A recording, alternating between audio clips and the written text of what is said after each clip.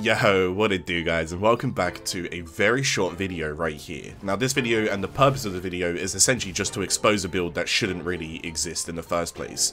This build has actually happened before though. It just had a bit of a tweak. Now Limbo as a Warframe can enter a different dimension.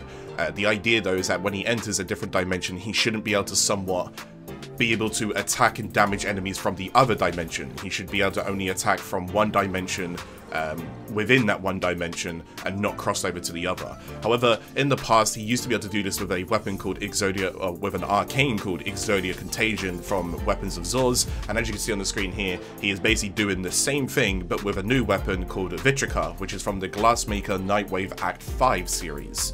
Now to put it simply and to put it quickly, the idea of this build is to essentially press shift on Limbo, enter your rift dimension. As soon as you've done that, now I've actually put Corazon Snare on Limbo here. It's an easier way for me to group the enemies up so that I can glass them and spread that damage out quicker. As to what you want to go and bring is up to you. Nidus's Lava does not interact well with this, and Vauban's Bastille does not interact well with this. So go with Corazon Snare. Once you've grouped up those enemies from there onwards, and you're now in a different dimension, you just jump in the air, you look at the ground where the enemies are and you throw, so you just auto attack, you throw the radial glass proc that will now go ahead and glass all of the enemies in an area around where you just aimed.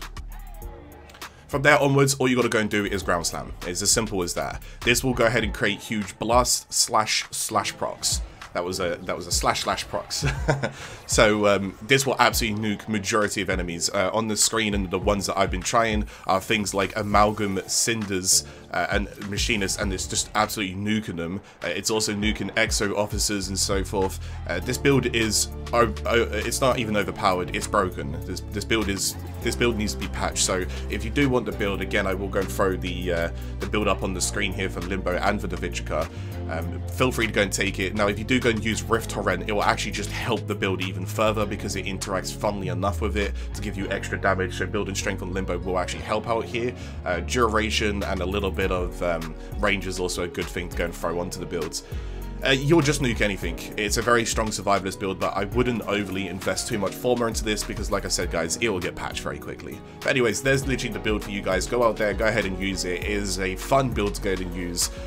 It won't work against sentients, it won't work against things that are immune to slash procs, and a couple of like elite things here and there like bosses and so forth, but for the most part, and nullifiers, but for the most part it will work against majority of other stuff. So if you guys enjoyed the video, go ahead and give it a like. I will see you guys again in the next video. If you've got any comments, just let me know below, but I'm pretty much out of it guys. I just wanted to go and get the video up there so that people understood what it was and how to go and use it. Anyways, have a good day guys, thank you so much, peace.